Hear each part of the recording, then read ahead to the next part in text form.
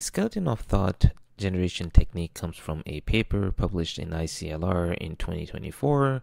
In this paper, they talk about how humans tend to write about a topic where they will take a question or the topic mentioned here and then first generate a skeleton of the topic. So in this case, they have 3 bullet points, and from those 3 bullet points, the bulk of the blog or article or research is written.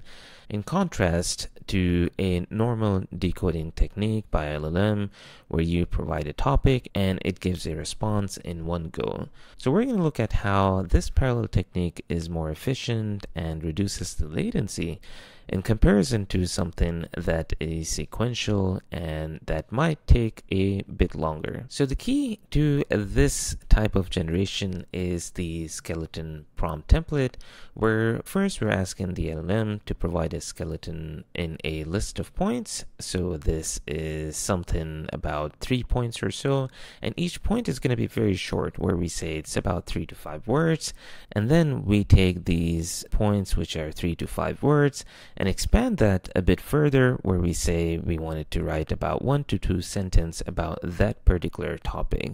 So essentially, we're generating the first skeleton, which is just a few words to a few sentences, and then from there we're going to generate the larger chunk of the writing. The way we can implement this in Langflow is that we first take the topic of interest and provide that to a block where we have essentially the 2 prompts that we saw earlier implemented as part of this code here. So first thing is that we are asking to provide a skeleton, and this is going to be a few bullet points, and each of these is 3 to 5 words.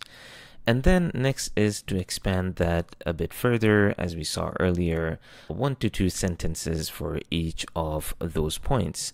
Now, once we generate the response from an LLM about the topic provided here, we see that the response looked like this, where we have the few words, so 3 to 5 words in this case, and then we have the expanded version of it for each point that we get back from an LLM, and in this case we ask for 3 points. So now the task for the first LLM response is completed, and then we take that response. Since we had 3 points back from the LLM, we're going to have 3 set of parsers to get that text and then expand each of those points.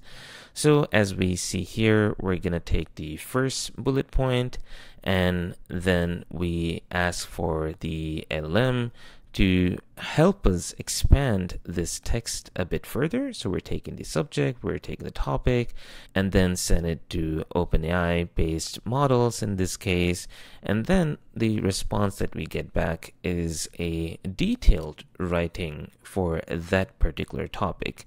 So we have 3 detailed responses back for each of the topic that we provided. We combine the text together. So in this case, the first detailed response is combined together with the second detailed response here, and likewise with the third response as well. And then the final response that we get back is a combination of all 3 of the detailed articles or generation that we got back from the 3 LLM calls.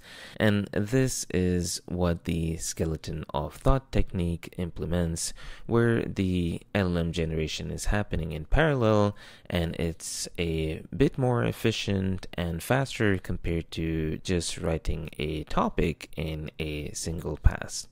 This template for skeleton of thought is available in the Langflow store. Give it a try and let us know if that was helpful.